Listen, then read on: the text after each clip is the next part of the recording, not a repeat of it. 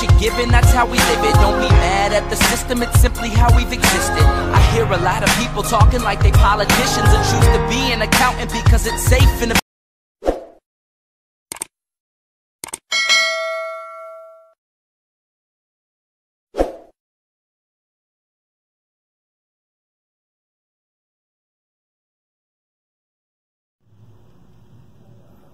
What's up mga kadamang? Salamat sa suporta nyo.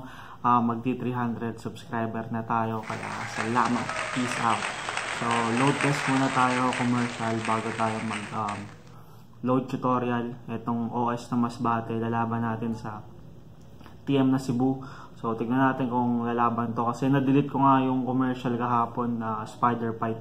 Gaganda pa naman ang mga laban. So lahat ng toys na wasabi load yung pinamimigay natin. So bago natin simulan to, shoutout nga pala sa mga sumusuporta, lalong lalo na kay Ivan, Kits, Jaboli at kay Gagambino. Suportahan nyo rin sila guys. Shoutout. So ito, paglabanan natin to guys. So ito yung yung Cebu na TM versus OS na Masbate.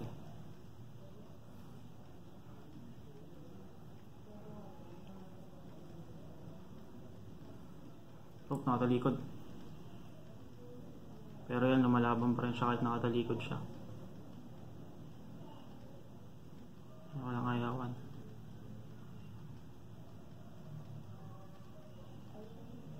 Binalikan. Nilalaglag ng Cebu guys, nilalaglag ng Cebu yung OS. So walang ayawan sila, wala talagang ayawan guys. Yun na, binilot na. Binilot ng OS na Masbate yung TM na Cebu, pero kitang kita yun naman kung paano pumalag yung wasabi load. Yan guys, pinamigay natin yan, ipapamigay natin yan. Congratulations nga pala sa mga winner. Eto, tatapang na din yung Gagamba nyo. Para sa Gagamba nyong malulungkot, sabi nga ng master ko. So yan guys, panoorin nyo yung video para sa load tutorial. Peace out.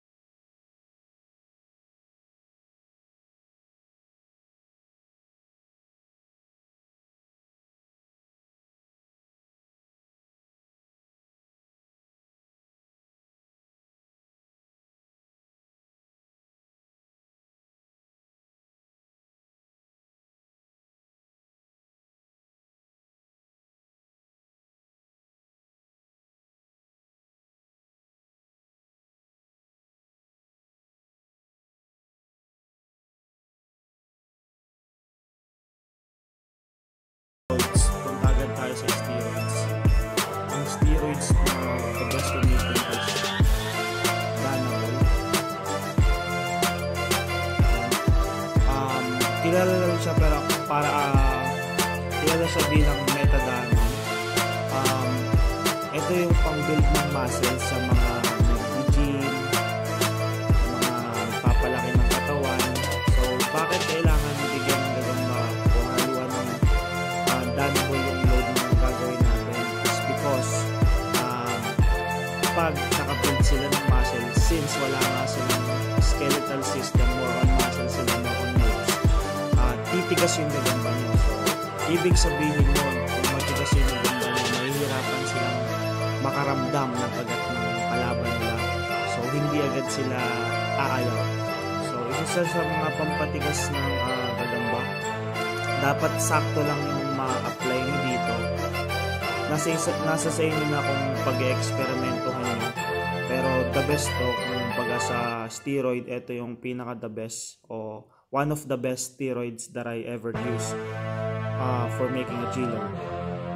Then, may halo nyo lang siya, dudurugin nyo, dapat maging powder siya para humalo sa base nyo.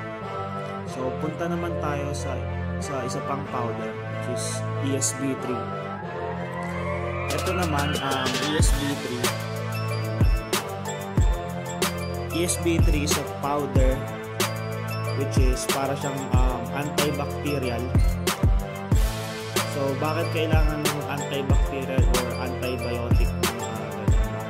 So, pag may antibacterial sila, ibig sabihin walang germs or kahit ano pa mang sa loob ng katawan nila. Kasi kung di nyo alam, yung Gagamba guys, may tumutubong or may pumapasok ng mga uod sa kanila since pag inuhuli nga sila, nasa damuhan sila, halaman. So, may natural na uod doon. So, pwede rin yung mamatay. Minsan lumalabas na lang sa kanila. Kung nakita na kayo nun, kung di pa nakita, may papakita ko sa inyo yung video soon para makita nyo kung ano yung tsura nun.